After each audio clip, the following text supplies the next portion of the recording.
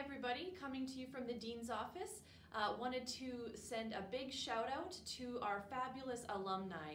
Over the last several weeks, we've had numerous events, from our pinning to our convocation, and of course our alumni luncheon. And thank you so much for all of your work, your dedication for making those events such a success. We couldn't do it without you. And for faculty and staff, absolutely the role that you played in making those things happen and celebrating our students' success. Thank you to everyone.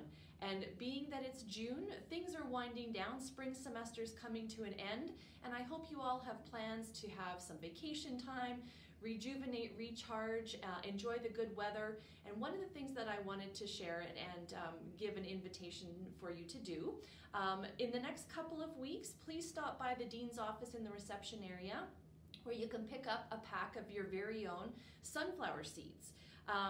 When a colleague of mine had a child in kindergarten, they did this, and I just love the idea and wanted to share it with all of you. So pick up your seeds, sunflower seeds, and plant them.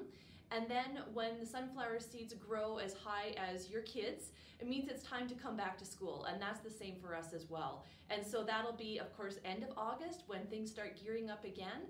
And in the meantime, enjoy the summer, enjoy watching the flowers grow, and we'll see you in the fall.